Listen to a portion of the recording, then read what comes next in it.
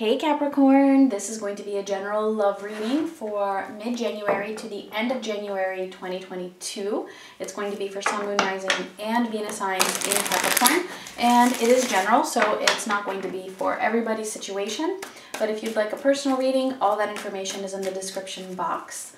Also keep in mind that the roles can be reversed in general readings, and this could be for your own self or for somebody you're cross-watching for. So let's see, Capricorn, what is happening for you second half of January 2022. Sun, Moon, Rising, and Venus signs.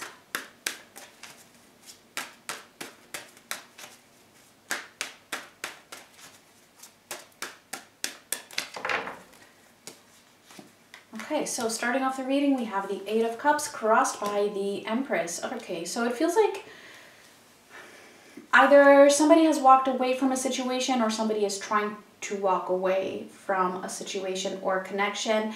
And either way, it's feeling a little bit difficult for this person to really, feel like they are embodying their own self throughout this process.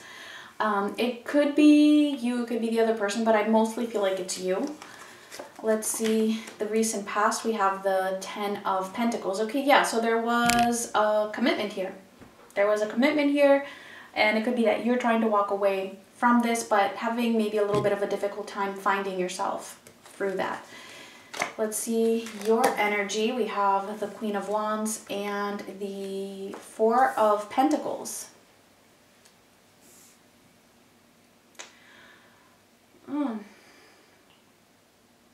You are feeling confident though. That's the thing. I do see confidence here, but at the same time, I feel like you're having a little bit of a hard time fully releasing this. It's like you're still holding on to this connection on some level. Let's see for them. The Six of Wands and the Four of Wands. Well, this person seems pretty determined to have this commitment with you. We'll see more when we clarify. Let's see what is coming up in the near future. We have the Emperor, and the message for you is the Star. Okay, some of you might be dealing with an Aries. We also do have Aquarius showing up, but I am getting pretty strong Aries or any fire sign for that matter. But of course, it could be any sign that you're dealing with. Somebody's taking charge here. Somebody's taking charge here, and I feel like things are moving in a way that they are destined to. There's wish fulfillment here that is possible for you. Let's clarify. Let's see. The Eight of Cups with the Empress.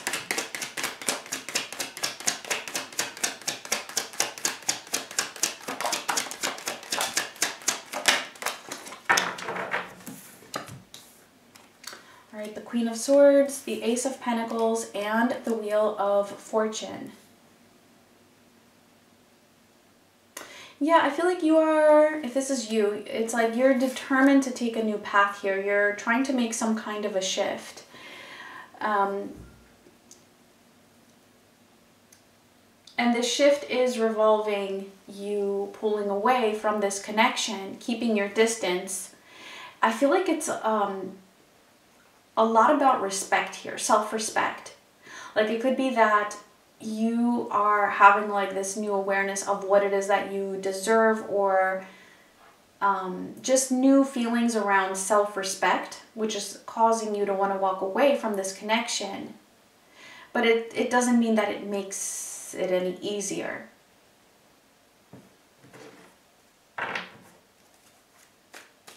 It's almost like you're trying to remind yourself continuously of what it is that you deserve in order to help you to make this decision. And it's difficult because it's a shift. And it's not only a shift in the material world, as in, walking away from a connection in some way, but it's also like the shift of how you feel about yourself and really embodying this new sense of self-respect that you have for yourself. Let's see his Ten of Pentacles in the recent past.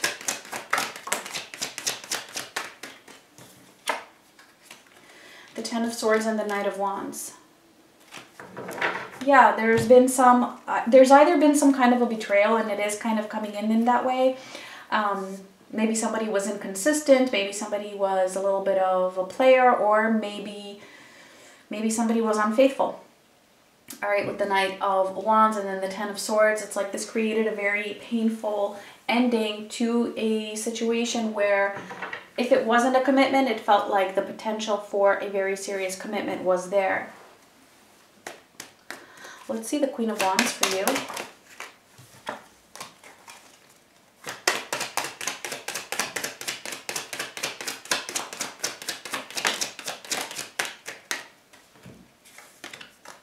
Okay, so we have the Eight of Wands, the Eight of Swords, and the Star. Okay, it feels like you actually want to... There's this very strong desire to communicate with this person, or if not, to actually communicate. Kind of like you would want them to know what you deserve, or you would want them to know about this self-respect that you have, and that they should respect you, or that that's just what you deserve, basically. And it almost feels like you wanting that, it creates some kind of anxiety for you. Like it might keep you trapped in your head thinking about it.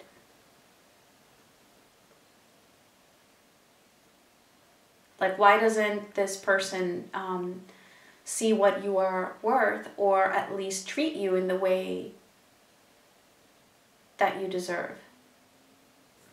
So it does feel like you would like want them to know this, or something. There's something here about yourself that it's like you would want them to either find out, or to know, or to understand. But that kind of keeps you a little bit stuck in thinking mode about this. Let's see the Four of Pentacles. You know what? And it actually feels like that's what's kind of, that might be what's blocking you.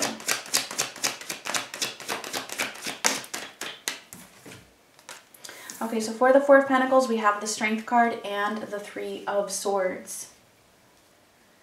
Yeah, because you've been hurt, right? There's been a lot of pain here. And it does feel like you're still kind of holding on to that pain, or that betrayal, or whatever it was. You're trying to be strong through it. And you are gaining that strength. But I feel like what the message for you here is to try to release the desire for the other person to fully understand. Maybe they will at some point, but it's like you wanting that, it's keeping you from being able to release this pain.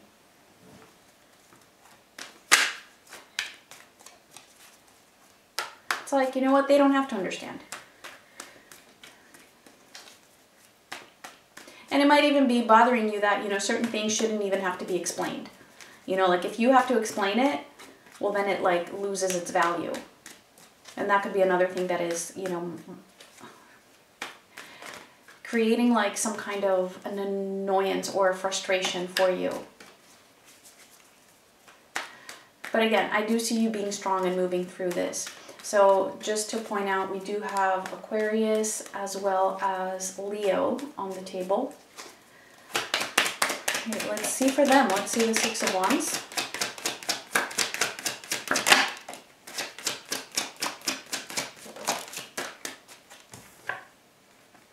All right, we have the Page of Wands and we have the Ten of Wands.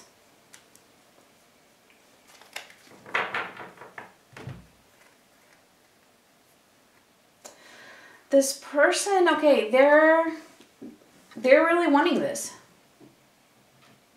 They're really wanting this. I do feel like ego might get in their way a little bit, but it's like they're really looking towards you in a very eager type of a way, wanting to move towards you. I actually feel like they are taking certain steps because they're feeling this, they're feeling a lot of heaviness, or like they're carrying this load from whatever it is that happened in the past.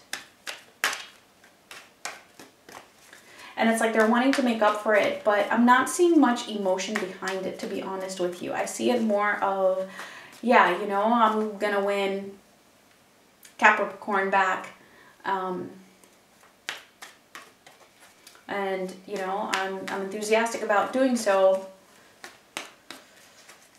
And release all of this that happened in the past. But I feel like they're very, very like, almost like too confident about it. I don't know. Let's see. Let's see the Four of Wands.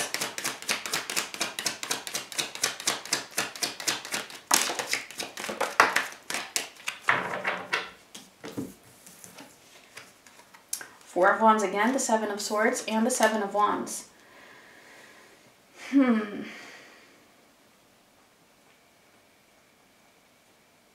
Yeah, first of all, like, can I just say that they are all wands, like everything in their energy. So definitely let me know if you're dealing with a fire sign.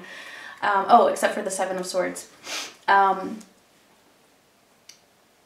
Yeah, it feels like this person is trying to move towards you, but because they do want this with you, they do want this connection, they just want this with you. But they're doing it in a way where I feel like it's not touching you. Like it's not in a way where it is helping you to feel like, okay, yes, I can forgive them, or yes, you know, I can be with them. Yes, you know, things have been made right. Yes, you're helping me, you know, to deal with whatever this pain is that has been created here.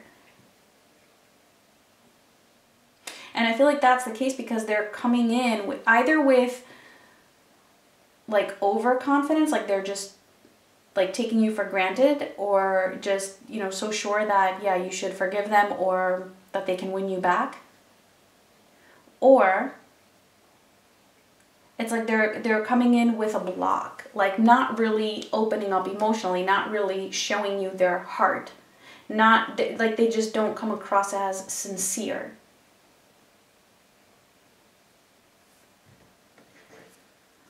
Which they may or may not be. It's really not showing up. What I do see though is that they really want this back with you. But it's like they have this defensiveness about them, like they're wanting to either excuse themselves or defend themselves, and just, you know, expecting that you're just going to be okay with that and take them back. I don't know, let's see. Let's see the Emperor for what is coming up.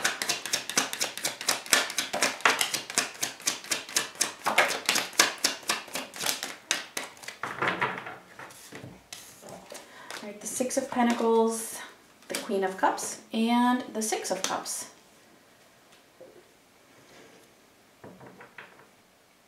Okay, so I do see some emotions here, finally. All right, with the Queen of Cups and the Six of Cups. So it does feel like, you know, this person is initially coming in a little bit blocked, right? Having their guard up, having their defenses up. I feel like in the near future, like that might shift a little bit. I don't know if that's actually you here, you know, just being open emotionally, like you expressing your emotions and that kind of shifting things. Because with the Emperor, I don't know, I still feel like they still have like this confidence about them, or this, like, I would even say arrogance a little bit, but it feels like it's coming more into balance. More into balance, and them opening up more from the emotional side of them. But I feel like that's only going to happen because, and if you don't accept this superficial type of trying to make up, right? If you don't accept this having their guard up, being defensive. Because if you do, well, then it's just going to continue in that way. So yeah, underneath all of this, I feel like this is a front. There are emotions, okay? We have this Queen of Cups, we have the Six of Cups.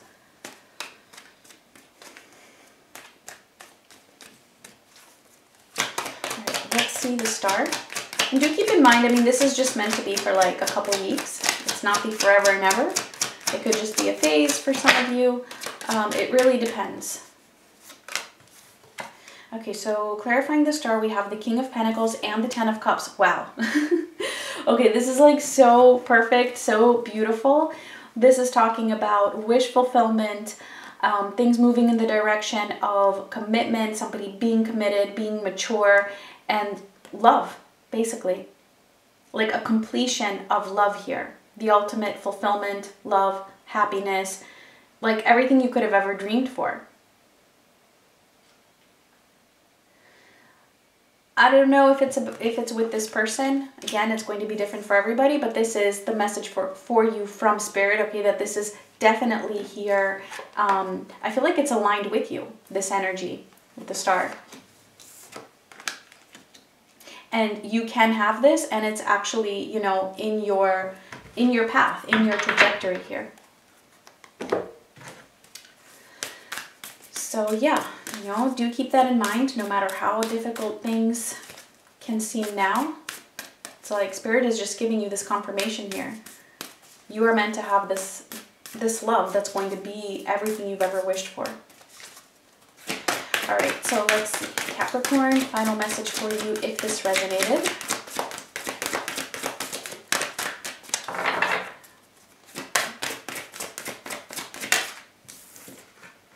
All right, and we have the full moon in Capricorn. The end of a tough cycle approaches.